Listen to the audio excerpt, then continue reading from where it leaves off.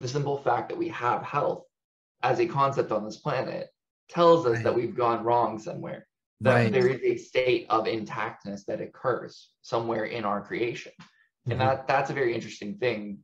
If you really understand how we're created and why we were created, then you understand that that should never be the case. And it's actually not that hard to get it to not be the case. I haven't been sick in over 8 years. You don't really need to be sick. It's easy to not be sick. It's actually harder to get sick. That's the part that blows my mind. So we have this thing where our bodies have to level up, but they only need the resources. So if we have the right resources and we have the right relationship with our body, we can pretty much go through anything, literally anything.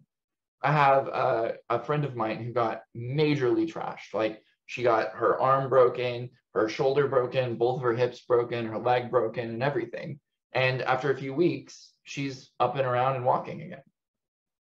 Now, that shouldn't be possible according to science, but according to what can happen, it is possible. And the reason it's possible is because she is her own light. A concept that we've forgotten is biolight storage. And that's something that's really important that the bed really works with. And the idea of it is to cultivate that space again, because our bodies are like a phone that is not charged. It's got to be plugged in. And so we find ways to plug it in. And what that means is a lot of people go to substances to plug it in. That's what we like. It's like supercharging your system, but then it wears down the battery even more so that it doesn't hold a charge as well in the future, because now you've torn holes in your system, right? And then you've got your other opportunities out there like drugs, alcohol, sex, all the things that give you dopamine releases, which are like a quick charge. But you also have this thing that people just forget exists, right? And that's peace. When you're in peace, you actually naturally charge. But because the environment that we live in currently has so much fear, so many things to take you out of peace, the average person goes, oh, well, you have fear and you are the majority, so here's my peace, and I guess I'll take the fear on. And it's like, wait, why? You're at peace, and then you got information, which is just information, and you immediately switch from peace to fear. What changed in your world? Oh, nothing changed in my world. So nothing changed in your world, and now you're not at peace anymore. Okay, I'm gonna have to sit and watch this for a while, see how this unfolds, really understand like the intricacies of why this is.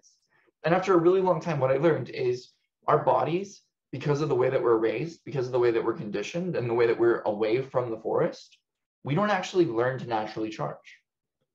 And so what happens is we are a battery that's perpetually low. And this is called voltage. And there's a really, really powerful way to look at the world is through this voltage perspective. Because when you're at 50 watts or higher, you actually can't get sick, really. And when you get into like that 70 watt higher point, then like you're pretty much in enlightenment. The problem is maintaining it. So a lot of people take drugs and other things, as I said, but that actually destroys the vessel, which actually weakens the body. So the more substances that you're piling into your body from a chemical perspective, all you're doing is you're confusing your body more. You, the spiritual being, get to have this experience, and your body pays the consequence. One thing that changed everything for me when I was younger was I realized that there's a difference between if something's good for my body and if it's good for my frequency. And when I began to really ask those hard questions, okay, is this good for my body? Okay, cool. Is this good for my frequency? No. All right, awesome. Is this good for my frequency? Yeah. Is this good for my body? No. Because almost nothing on this planet, and this is really weird, but almost nothing on this planet that you don't alchemize yourself is good for your body and your frequency. One or the other, almost always. And so you're always playing at this war. It's like, okay, well, my frequency is more important than my body. No, I mean, your body's just as important as your frequency. Believe it or not, we are very important together. So to make one go higher than the other is to create an extreme that must be rebalanced by the universe. And so you get these really, really fun experiences in life that humble you, as people say.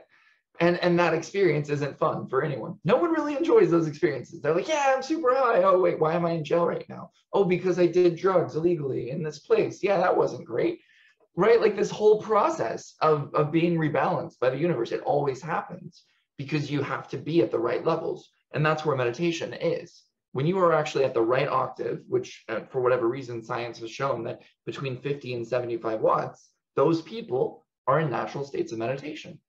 So why is it that we're not in natural states of meditation? Mostly because we don't have hundreds of days to sit in a forest.